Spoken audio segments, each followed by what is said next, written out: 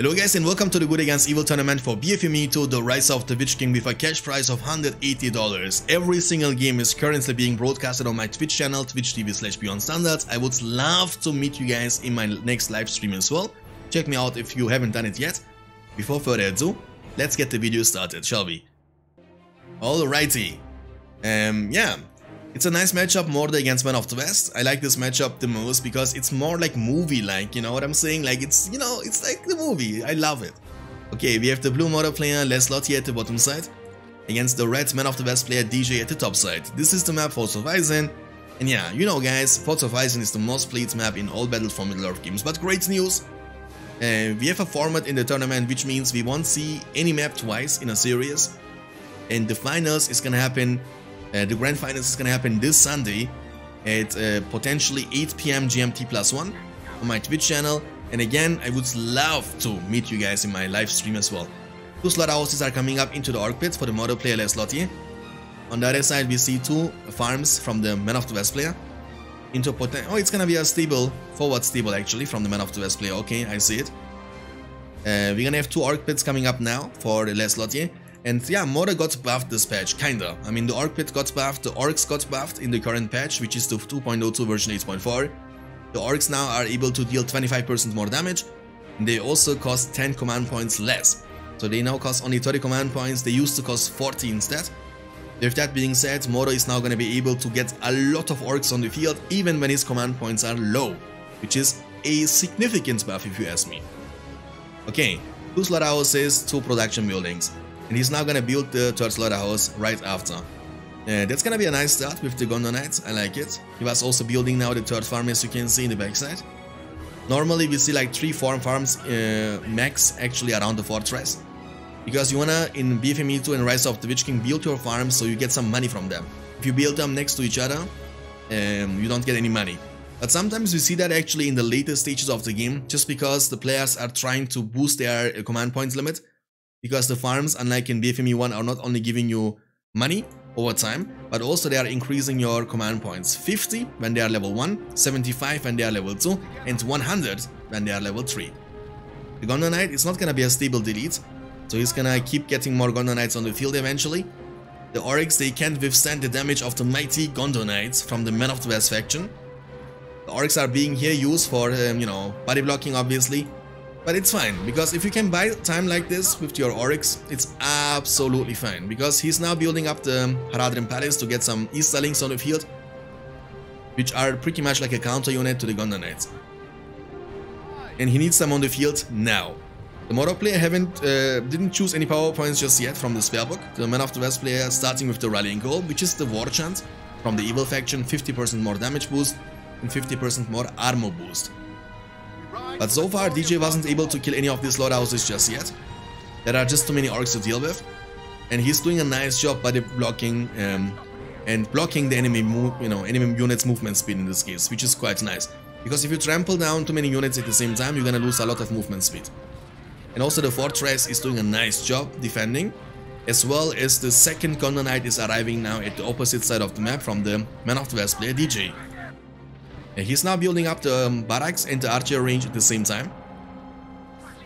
So we're gonna have potentially all the types of units from the Man of the West faction, from Gondor Knights to soldiers to pikemen and also to archers later on. But I'm assuming that's still not a bad start for the Mordor player, because Mordor is a scaling faction, guys. Mordor is a monster, just like in BFME1, also in Rise of the Witch King in the late game. And in order to reach the late game, you need to make sure to keep your slaughterhouses protected as long as you possibly can. Very, very important. And with the Easterlings, you can easily deal with the Gondor Knights, and DJ, again, wasn't able to even kill one of the slaughterhouses so far, and he is still sitting on his Rallying Call, which is still available, guys. And the Mordor player is starting with the Eye of Sauron, and he's pushing forward. There is a stage 2 coming up for the Man of the West player, which is gonna give him 10 command points, but also leadership, 33% damage and armor, but also 50% increased combat experience. That means the units are gonna level up 50% faster. And the important thing here is that this is able to stack with the Rallying Call. So you can have the leadership and the buff from Rallying Call active at the same time. That's it. Like, the buff system in Rise of the Witch King is pretty straightforward. Unlike in BFME2, it's not very complicated to understand. you can have only one buff and one leadership available at the same time. And there are other things like spells, for example. Spell, for example, can be the Mighty Rage from King Dane with level 5 or level 4, I'm sorry. And also spells like the Horde bonus, which you can always stack alongside with the Darkness, for example, from the spellbook from the Goblin faction. So you can have them active all the time. They are also able to stack with each other. You can't stack 2 Darkness at the same time, you can't stack 2 Mighty Rage at the same time. But you can stack the spell with the other spell and with the leadership and even the buff, so you can make your units really strong. But unlike in BFME1, you won't get the chance to get these high numbers. You know, in BFME1 you can literally have 400% damage boost, which is quite insane if you ask me. Alright, the farm has been taken down, and actually this is looking great for the model player so far. The statue in the front side is going to be taken down as well. Easterlings are fighting against soldiers, but I'm assuming he has just too many units at this point. But once the Easterlings are dead, the Gondor Knights are able to clean up, as you can see. Beautiful trample. Orcs are buffed, but they are still orcs, you know. 25% of nothing is still nothing, as you guys know. No, I'm joking, but still. Like, 25% sounds crazy if you ask me, but I feel like they have 5 damage, and 25% of 5 is like still 1 extra damage, which is not a game-changing buff for the Mordor faction by all means. However, this buff from the Mordor faction made the Mordor quite effective against the goblins. And unfortunately, we don't have any goblins, any goblin players in the current tournament for the Good Against Evil in BFME2, the Rise of the Witch King so far.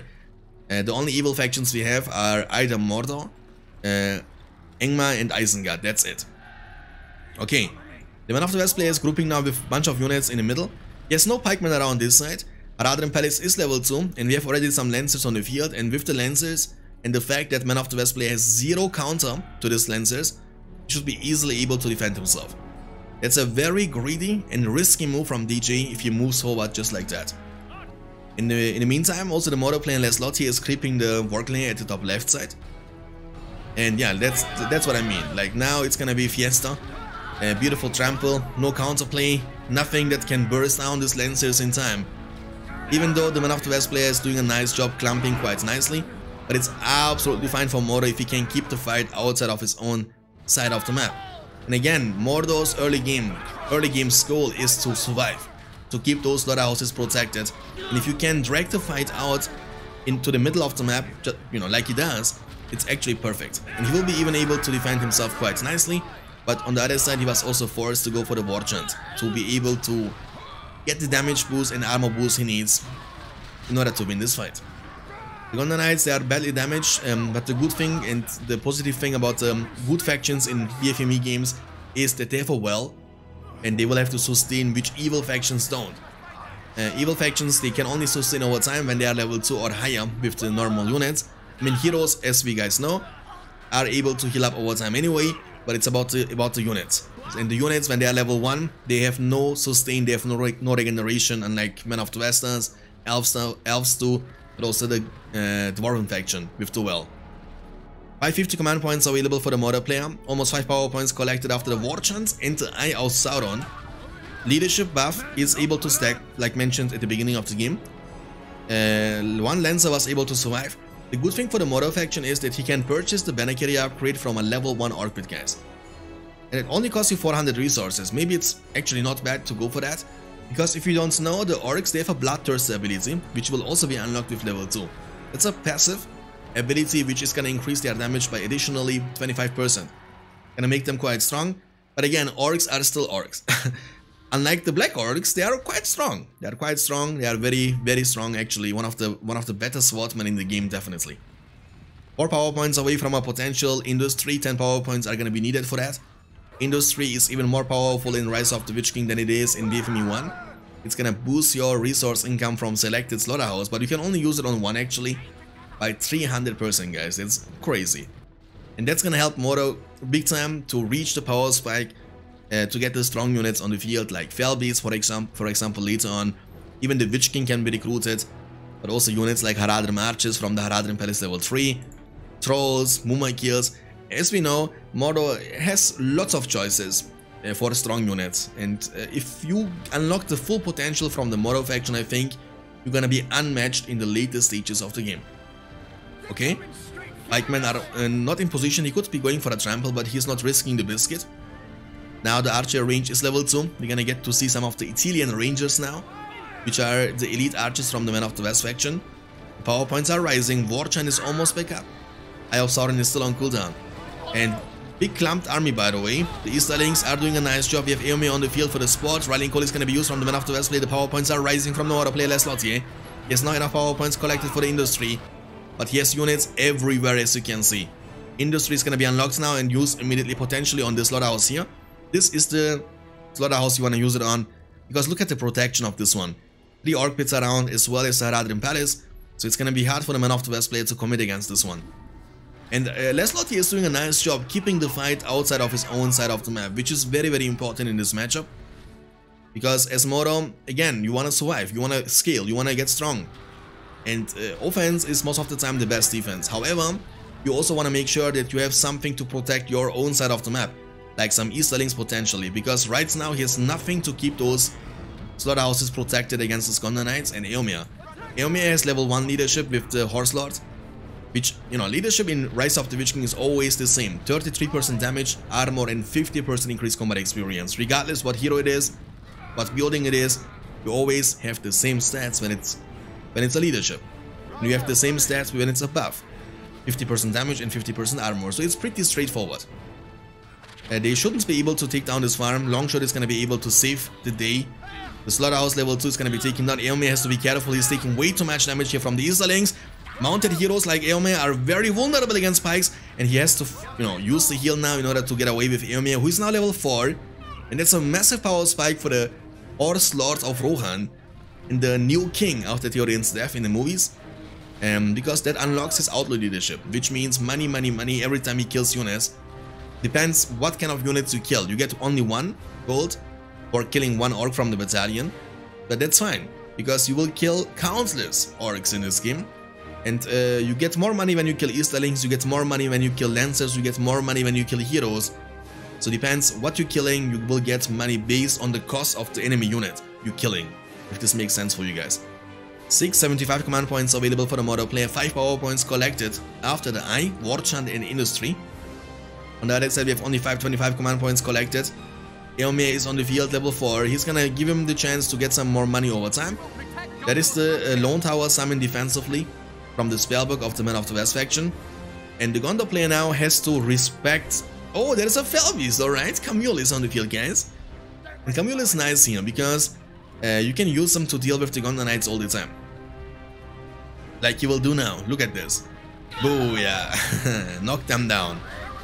And look at the money Eomer is able to get with the outlaw leadership from killing this many orcs. But Gondor Knights are getting slowed down by trampling down this many units.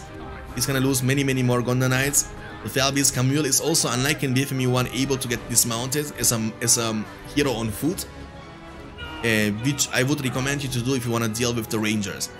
But you can always avoid fighting the Rangers and actually use the Felbeast for map control fights instead. And try to protect your own side of the map against the Gondor Knights with Eomer. I think that's what his purpose is going to be in this game against the Men of the West player, DJ. I will be used now offensively into the Warchant. Rallying call is available from the Men of the West player, he might be forced to use it defensively. He has to now move with the Gondor Knights and also the Rangers. It's an orc army, they're gonna get trampled down from this Gondor Knights and Eomer, no big deal. And again, money, money, money, look, that's what I was talking about. You get countless amounts of money because you kill countless amount of orcs 24/7. At some point of the game, the model player has to go for a transition into stronger units, because orcs all alone are not gonna be able to win you the game at this point. And look at this, you see, that's, you know, +1, don't underestimate that, because you get so much money, you know, it's for 1 unit only. And 1 battalion has already so many units. And he was killing, I think, a bunch of units. We have now Faramir joining the battlefield, guys, one of the captains of Gondor, and the brother from Boromir, the son of Denethor, who, I feel bad for this guy. Guys, let me know in the comment section below if you also feel bad for Faramir. Imagine you are him, you know, your father doesn't like you, he wants to send you to death. I don't know that, I don't know. Of course, he feels bad afterwards when Eomer is coming back, and he actually wanna burn Eomer alive. I mean, not Eomer, sorry, Faramir alive. And, you know, I don't need a father like this in my life.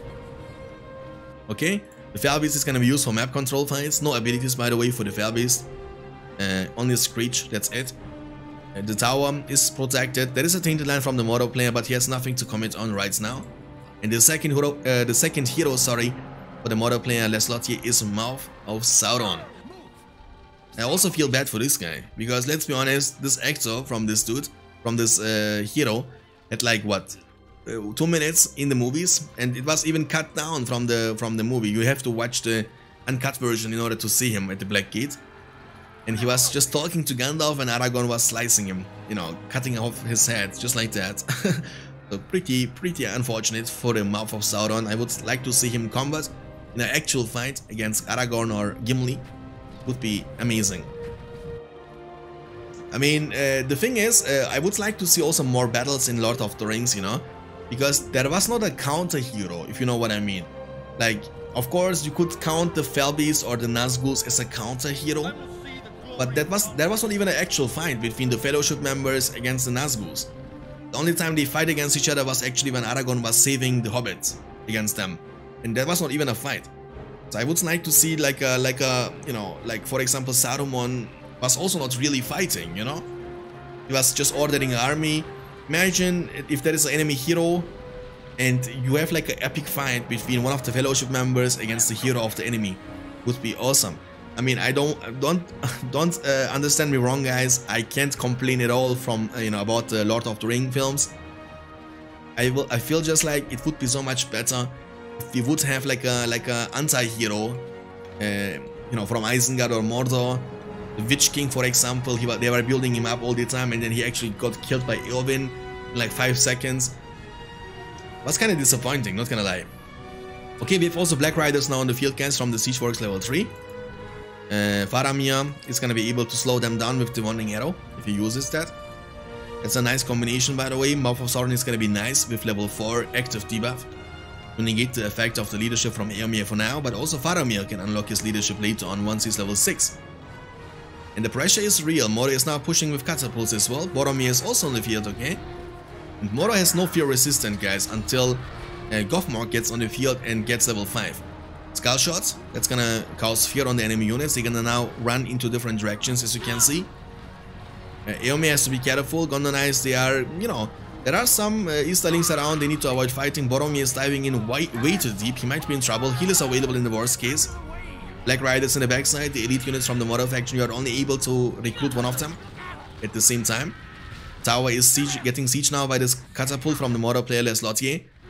He has to just make sure to protect his katas and he will be good to go. Because right now there is not much that can reach out to these catapults if you position yourself nicely. Nice shot, by the way, from this kata in the backside. Mordor is disengaging for now. Boromir, once he's level 2, that's gonna unlock his Horn of Gondor. This is gonna you know, stun the enemy units for multiple seconds, which can buy you the time you need in order to commit against this catapult, sorry. Eomer is now level 6, again, level 4, you know, with level 4 he unlocks already everything from his powers. So every other level is still nice because you get additional HP and more melee damage, but it's not very effective.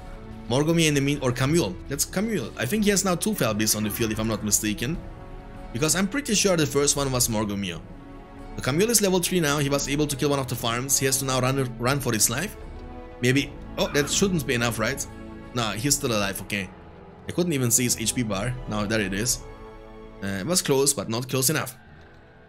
Okay, and that's the Morgomir, the second Fell Beast, now joining the battlefield from the fortress.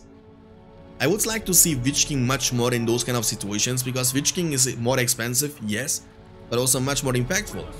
Because Witch King's debuff is actually quite impactful in every stage of the game with level 2. You make the enemy units lose 33% of their damage.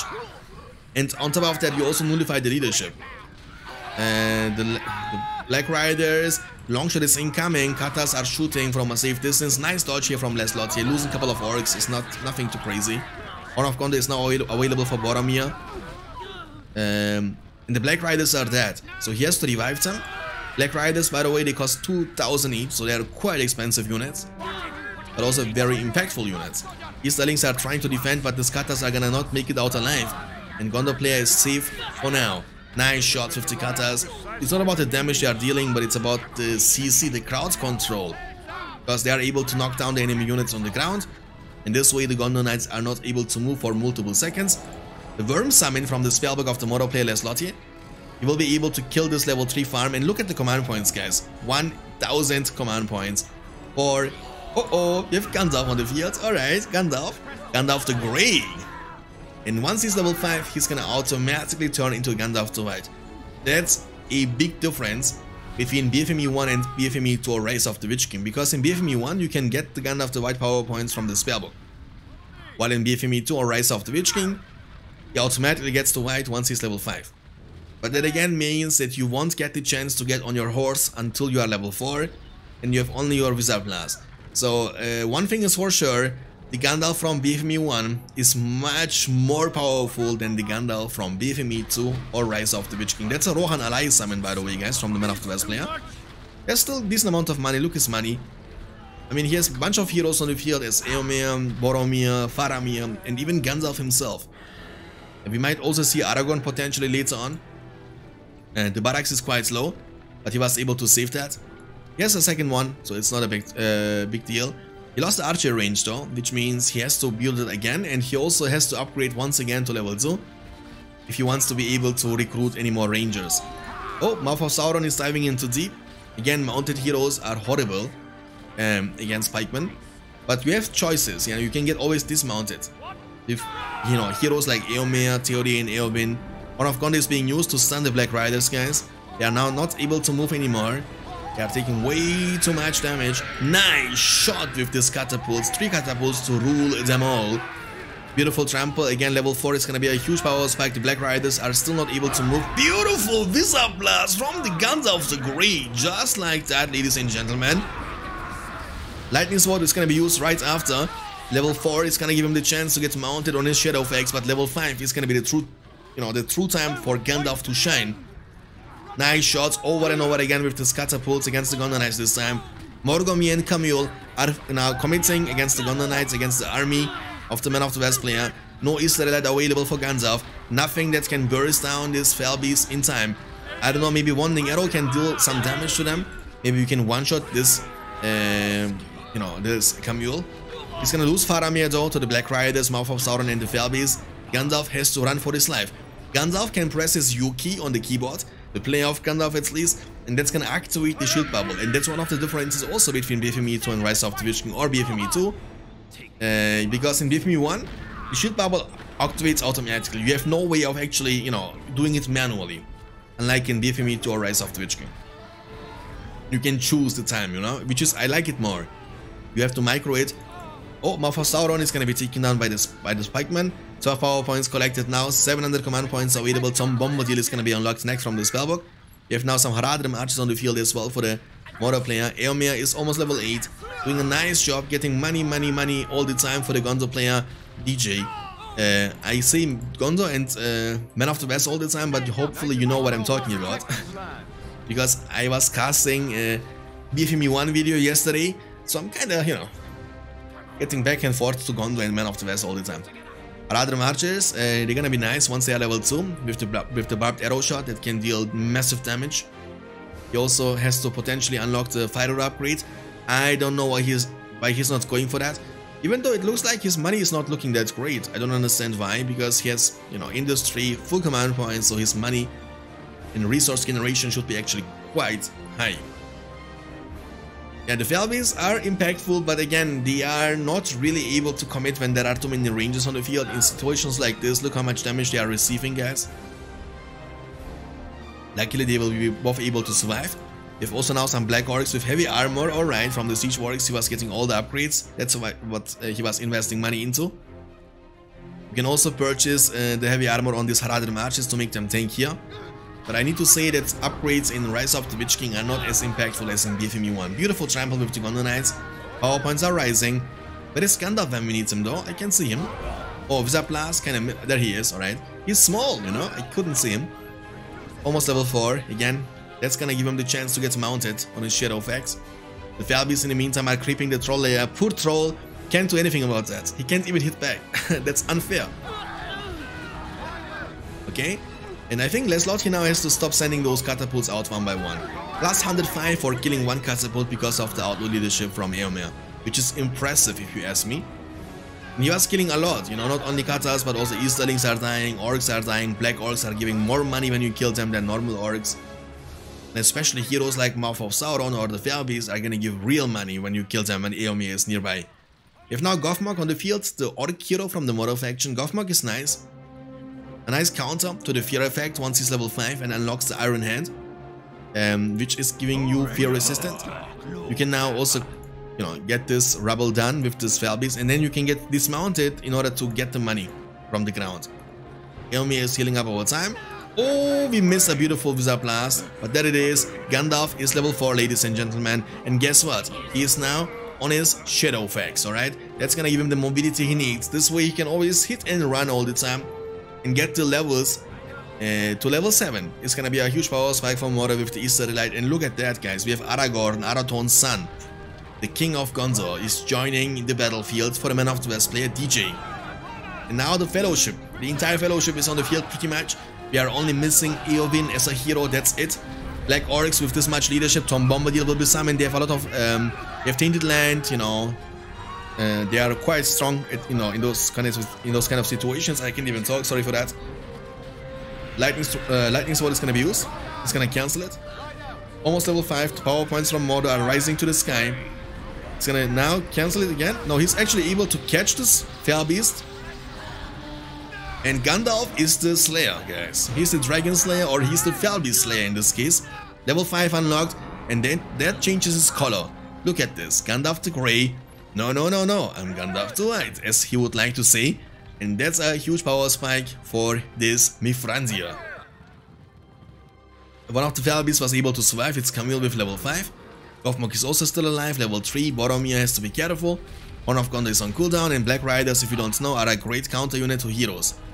And especially with Gothmog combination and the Fairbeast, who is attacking Boromir, you might be losing this hero. But there is a sport from this level 3 farms. He was also purchasing the upgrades on the fortress, and now they are able to shoot with fighter upgrades, which is obviously more DPS. Faramir is almost level 4, and the Man of the West player is still in the game, guys. He is still in the game. More Black Orcs, more Easterlings, more Archers. Fighter upgrade purchased. Did you also purchase the Banner Kid upgrade? No, he didn't. He should, though. Because again, this Bloodthirsty means 25% more damage for the Black Orcs, and the level 2 for the Haradrim Archers means the Barbed Arrow Shot is gonna be unlocked. If you have many of these units on the field and you use with every single one of them the Barbed Arrow Shot against Gandalf, and he doesn't use the Shield Bubble, he might receive quite a lot of damage. Okay, Gothmog is kinda in a bad position. Gandalf and Eomer are running him down, there is no way he can escape this. And Eomer is taking the revenge, because Gothmog was, if you don't know, trying to kill Eowyn in the films. And Eomer is now level almost 10, guys. Gandalf is level 6, one level needed for unlocking the Easterly Light. And yeah, man, you know, the Mordor player is kinda lost. He doesn't know what he is supposed to do in order to win this game, because if you send small units, a small amount of units, small groups of units at least forward, I think that's not gonna achieve too much for you, because Gandalf, Aragorn, but also the other heroes from the Man of the West player DJ, they will know how to defend. I think what you need to do potentially is make a massive army and send them forward all together. Because Mordor player can afford it, he has so much money. So wait for the Warchan, Eye of Sauron, you know, ability, and then you go. Horn of Gondor was used to stun the enemy units, and that's a nice wombo combo potential, by the way, guys, if you don't know. Because you can stun them with Horn of Gondor and go for a juicy and beautiful Wizard Blast, just like that with Gandalf right after. Almost level 7, almost level 7. In the meantime, Camille can't do much more but creep the trolley at the top right side, which by the way is the last remaining creep on the map for Sufficen. The Worm Summon against the level 3 farm. Could be able to two-shot that one. The Worm is dealing crazy amount of damage to buildings, trust me on that one. It's going down. Oh, he was using Rebuild. Might be able to save, but I guess not, right? It's gonna still go down. 2 hits are needed to burst it down from 100 to 0. 3 hits if you use Rebuild. So he was doing a nice job already. Killing a level 3 farm like that is very fine. I missed the Rain of Fire, guys, my bad. Didn't do much, I guess. The heroes are still alive. Where is Aragorn, though? I can see Aragorn. I could see him one time, but I can't see him anymore. Eomer is now level 10. Rohan Allies will be used. No, it's a oh, he's gonna use Rohan Allies and the Ranger Allies at the same time. Look at the army just from the spellbook of the Man of the West faction, just like that. The Felvis has to now try to defend, but again, it's easier said than done because there are some Rangers on the field. They have leadership now from Boromir level 5, and they deal massive damage in combination with the Rallying Call. And we have also the army of Rohirrim with Eomer and Gandalf side by side, just like in the movie The Two Towers when they were coming to save Helm's Deep. Level 7 unlocked, Easter Light is available, Felvis is committing now. He has to be careful. Gandalf has Easter Light, he has the lightning sword ability available. In the meantime, we have a fight around this side. The Black Riders are committing against the Rangers, but there are too many of them. There are just too many of them, and they are being protected and being guided by these two captains of Gondor, ladies and gentlemen. Two captains of Gondor. Visa Plus is incoming potentially. There it is. Beautiful. Gandalf is indeed white, and he's shining bright like a diamond in this one for the Man of the West player. There is a Gatewatcher expansion who's gonna cause fear in the enemy units, but if you don't know, Gandalf, once he's level 5, it's a passive thing, you don't even see that here, but he's gonna offer you fear resistance. So if Gandalf is nearby, Moro can't fear the enemy units anymore. That's not possible. Unless Lothian knows he can't deal with the Mighty Wizard, and he's gonna give up just like that. What a nice game. I hope you enjoyed this one, guys. And again, if you wanna see the other games coming up very soon for this tournament, make sure to check me out on my Twitch channel, twitch.tv/BeyondStandards. Link in the description down below. Thanks for watching. Make sure to leave a like and subscribe as well. As always, stay beyond standards. Peace, guys.